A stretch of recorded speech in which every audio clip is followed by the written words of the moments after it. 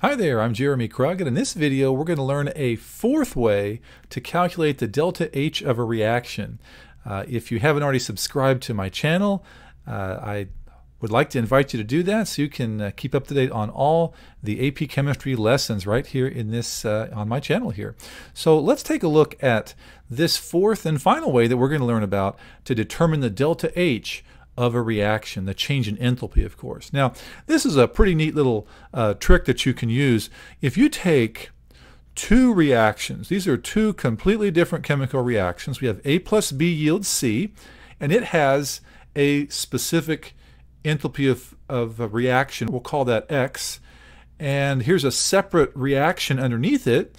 D plus C yields B plus E, and its change in enthalpy is a completely different value. Why? Well, you might notice that you can take these two reactions over here and you can actually add them together to get a third completely different reaction. The B's will cancel and the C's will cancel, and when you add the two reactions, you get A plus D yields E. So a completely different reaction than the first two reactions that you had. Well, guess what? If you can add the first two reactions and get a third reaction, well, to find the delta H of this third reaction, all you have to do is add up the individual delta H's for those reactions. And so the delta H for this new reaction is just X plus Y.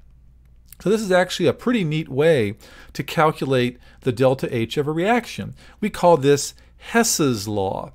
And these problems are actually in fact, I kind of like these, to be honest, because it's almost like solving a puzzle. All you have to do is manipulate these equations so that they add up to get you the overall equation that you're trying to solve for. So here's an example of that. We're given two separate chemical equations, separate reactions here. Each of those has its own change in enthalpy, its own delta H, and we're asked to use those two delta H values for these reactions to determine the delta H of this other third reaction. So once again, all we have to do is somehow manipulate these two reactions up top here so that they add up to give us the overall balanced equation at the end. This is kind of like solving a puzzle. One thing I notice is that in the overall equation, N2O4 needs to be on the left. It needs to have a coefficient of 1.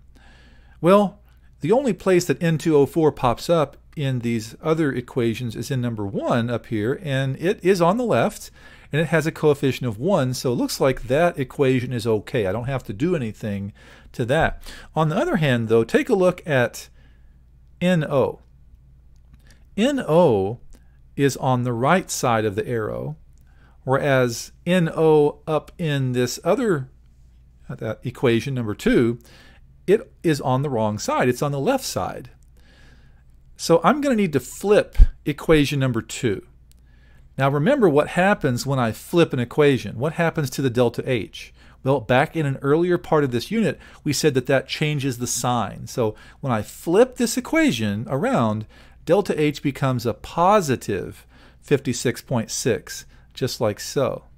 Now the NO, I just need to have it where it has a coefficient of 2.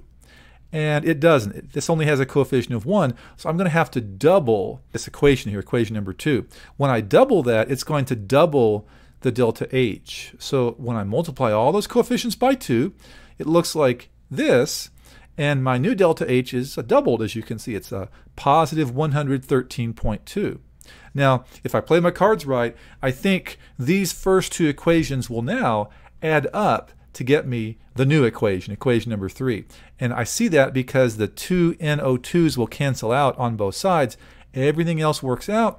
And so to find the delta H, I just have to take 57.9 plus 113.2, and I get 171.1 kilojoules per mole. So that's another way to calculate delta H using Hess's law.